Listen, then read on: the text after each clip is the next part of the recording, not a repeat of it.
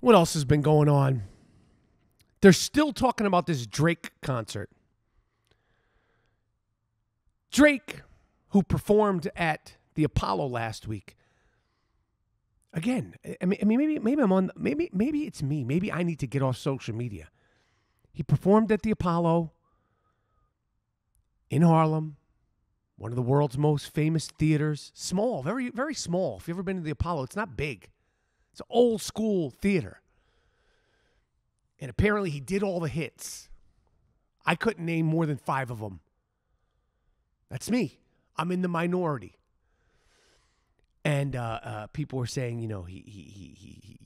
the king is back, and he's proven that he's the and he is all those things. Drake is the accomplishments, and he brought out Cameron, and he brought out Joel Santana, and he brought out what's his name? Who's the capo? He brought out Jim Jones, the whole dip sets. He had a Harlem bodega set. And I'm watching, I'm like, I want to see what's so incredible about Drake. And not a few years ago, when Drake first came out and he was popping like his second album, my sons, they were young. I don't know the timeline. I don't care about the timeline of Drake. I don't. I try to listen to his music. There's some joints. I like that Pound Cake joint because Jay-Z's on there. But I remember when my son was probably 12 years old, he said, Drake is like a flying car. And it made perfect sense to me. Because when I watched Drake, the highlights of Drake going through the hits and the songs at the Apollo, he does it all. He truly is like a flying car. He does his Loverboy songs. He does his hardcore songs. He did that It's Yours, that's Wu-Tang song. He's got all of it.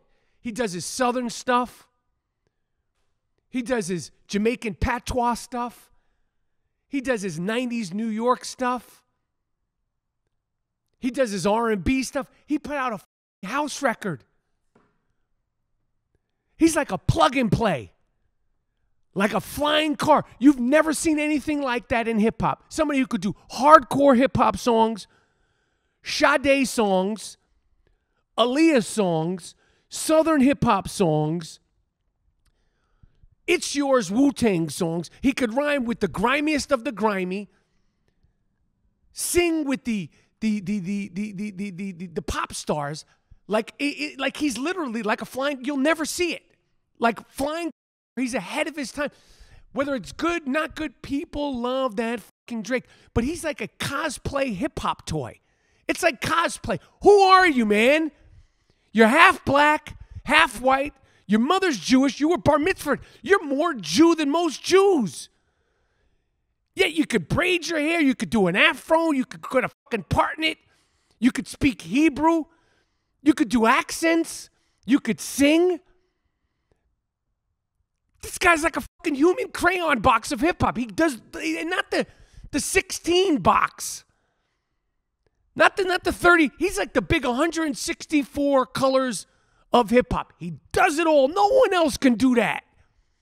It's like cosplay. Whatever the tone, whatever the vibe is, Drizzy Drake can do it. And I respect it. But, I mean, he does a concert at the Apollo. Like, again, it's like people just, they're still talking about him performing at the Apollo. He's wearing Cameron's pink fur. It's amazing what kind of an uproar this guy can cause.